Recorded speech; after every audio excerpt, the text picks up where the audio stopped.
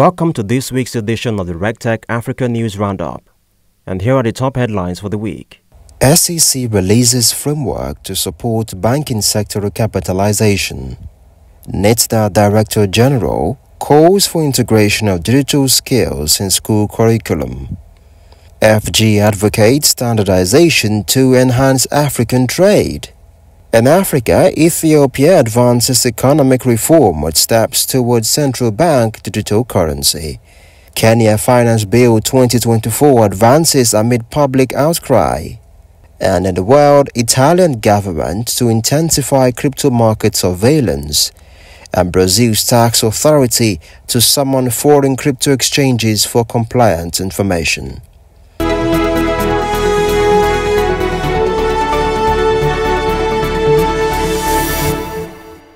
And now the news in details.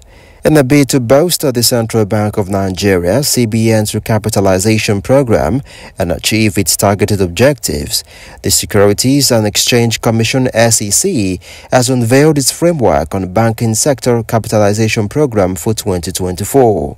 This framework, released on the SEC's website on Friday, provides a comprehensive guide for banks, holding companies, and market participants to navigate the recapitalization process effectively.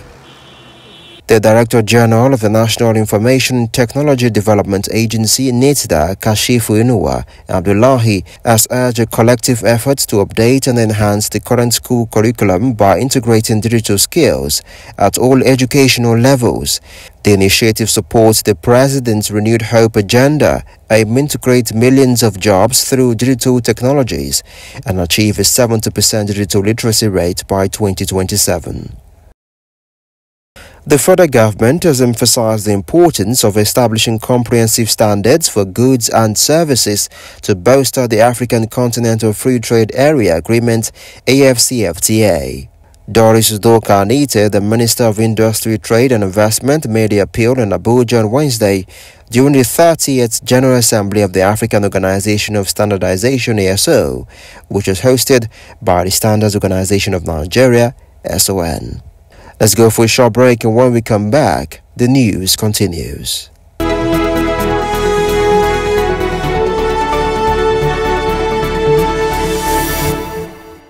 Now in African news, the National Bank of Ethiopia (NBE) has taken significant steps in its economic reform agenda by preparing two new proclamations. One of these includes the establishment of a legal framework for introducing a central bank digital currency, CBDC. The Finance Bill 2024, initially presented in Parliament in May, has passed its second reading, despite significant public opposition. The bill proposes increased taxes and levies, including a 1.5% digital tax on local platforms that offer services such as online jobs, rentals, food delivery, and ride-hailing, pending parliamentary approval.